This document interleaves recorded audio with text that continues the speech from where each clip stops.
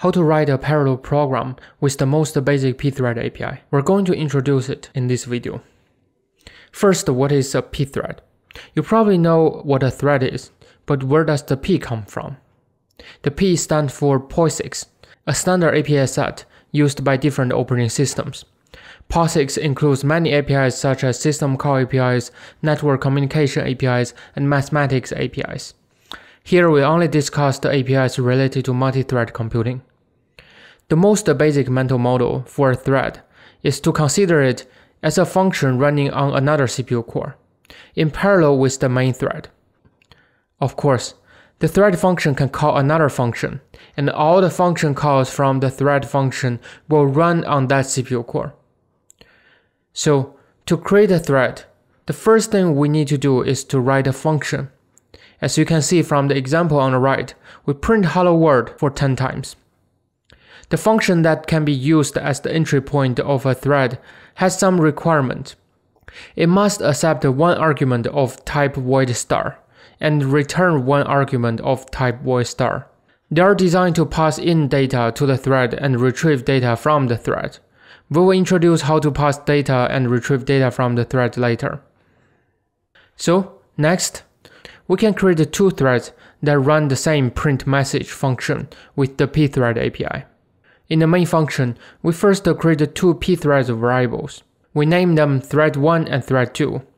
We store them as variables so that later on we can identify the threads. Next, we use Pthread create API to create and start threads. The Pthread create API takes 4 arguments. Now we only discuss the first one and the third one. We will discuss the other 2 arguments later. The first argument is the pointer to the thread variable. The Pthread create API modifies the variable, and that is why we need to pass in a pointer. The third argument is the function we want to start as a thread. Compiling the program needs special arguments. We want GCC to be able to link to the Pthread library implementation. Therefore, we pass in the argument -lpthread. It is required. If you run this program right now, you probably expect the line hello world will get printed 20 times. However, your program will probably only print the result a few times, or even not printing anything at all.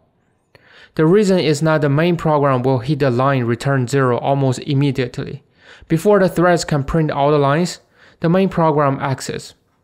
Once the main program terminates, all the threads will be killed. So we need to let the main thread wait for the other threads.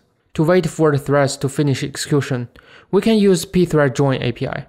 The Pthread join API takes 2 arguments. The first one is the thread we're waiting for, and the second one is the data that accepts the return value of the Pthread. Here, we do not accept any values from the thread, hence we pass null to the Pthread join function. In this example, we call Pthread join twice to wait for both threads to complete execution. We first wait for thread 1, then thread 2. But it does not mean thread 2 has to finish after thread 1. As programmers, we do not really have control over how fast each thread runs. Instructions in these 2 threads run in completely random order. Now we have then the whole program that creates 2 threads and executes in parallel, and wait for the threads to complete.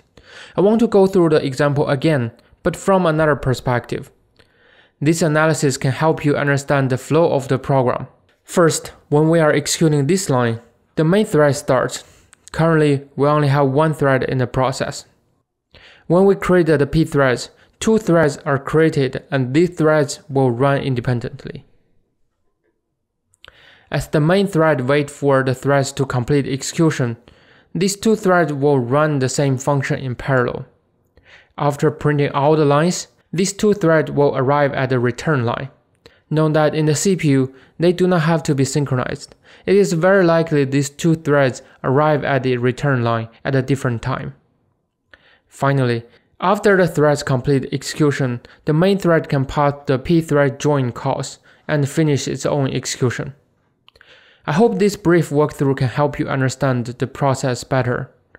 While this flow is on CPUs, we will see the process is very similar to GPU program execution. Understanding this example will help you understand GPU programs better. Also, this example is not very interesting as the threads cannot differentiate them and they only perform fixed tasks. In the next video, we're going to walk through how to pass in data to the thread and how to retrieve the results back.